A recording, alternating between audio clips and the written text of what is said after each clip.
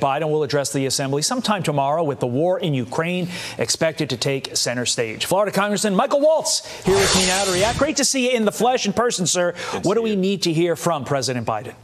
Well, first, I think it's what we don't need to hear, and we don't need any more gaffes or any more kind of policy variations that then his staff has to come in and clean up. Whenever we have that, it further undermines the presidency. It further undermines the U.S. on the national stage. We remember when he went to Poland, and then it was clean up on aisle 9 from that speech. But secondly, we need some clarity in terms of Russia. Their sanctions regime, I don't think, is working very well. China is stepping in to replace everything that the Europeans aren't buying with Russia. And we're on the verge of an economic crisis in Europe with Russia turning off the gas. What I'd love to hear, that I know we're not going to hear, is a reassertion of an American energy policy and the export of American LNG and cleaner forms of gas rather than going to Venezuela, Iran, and other dictatorships for their energy. We've got it right here in America.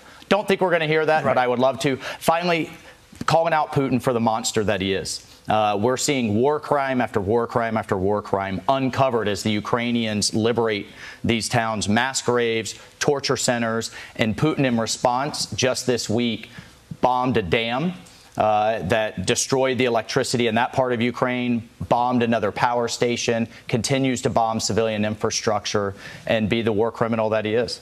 China's Xi Jinping will not be in attendance at the General Assembly, but of course China always front of mind these days. Here's what the president said about whether or not U.S. troops would fight to defend Taiwan if China invades. Take a listen. Yeah. Taiwan makes their own judgments about their independence. We are not moving, we're not encouraging their being independent. We're not, that's their decision. But would U.S. forces defend the island? Yes, if in fact there was an unprecedented attack. But of course, the White House then walking this back again.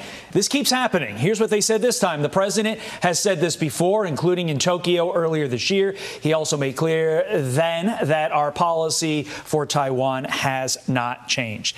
Can the president ever make up for this inconsistency when he says one thing and then, like clockwork, his administration needs to walk back with the exact opposite thing? Well, it leads the entire country, heck, the entire world, to wondering who's in charge.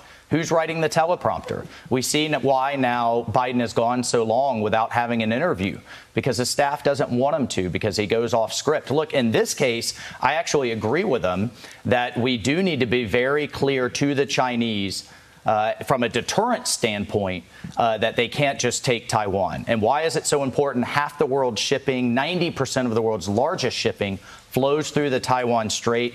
That's the economies of Japan, South Korea. It's about half the world's GDP that if they take Taiwan, the Chinese will control.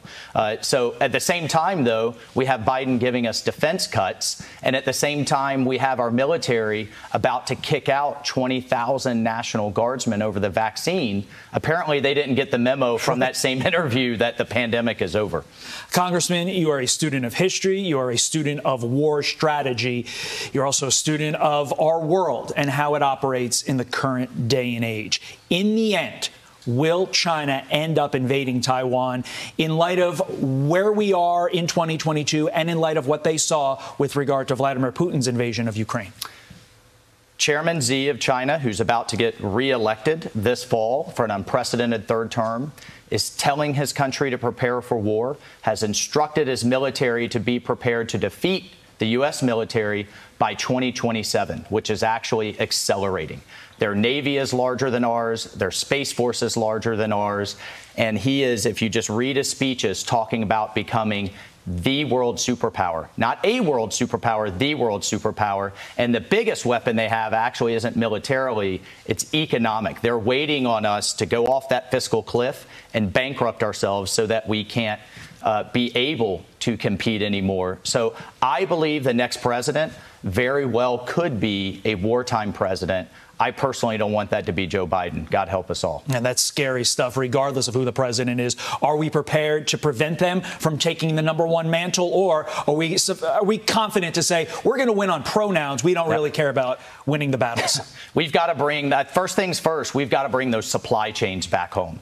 Right now, the Chinese can turn off our pharmaceuticals. They can turn off our antibiotics. They can turn off our lithium that the left wants to take us into an all-green economy. The Chinese control the solar panels, the wind turbines, and the basic materials. Chilling. That's what we have to win economically. And right now, America's drunk on Chinese money. We got to get off of it. Congressman Michael Waltz, thank you for being here. We appreciate it.